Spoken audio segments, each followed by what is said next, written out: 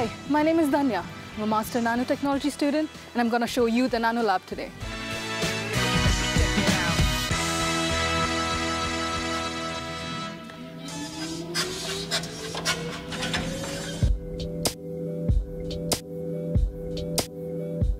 So what you see here is part of our Nanolab.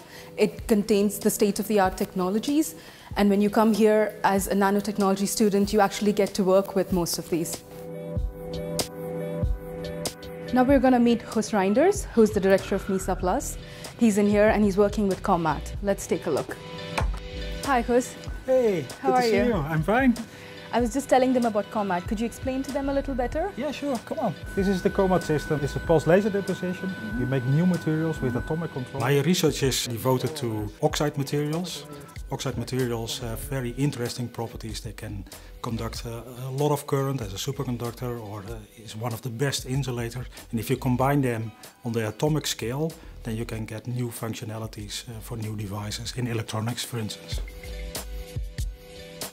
The MISA Plus Institute for Nanotechnology here at this university combines all the research activities in the field of nanotechnology and material science. So for the students that go into the Master of Nanotechnology, this is very important. They are, on the one hand, are researchers active in the field of nanotechnology, but also, on the other hand, they are involved in the education. Thank you very much for your time, Hus. Have a nice day. It was my pleasure. Have a nice day. Thank you. Well.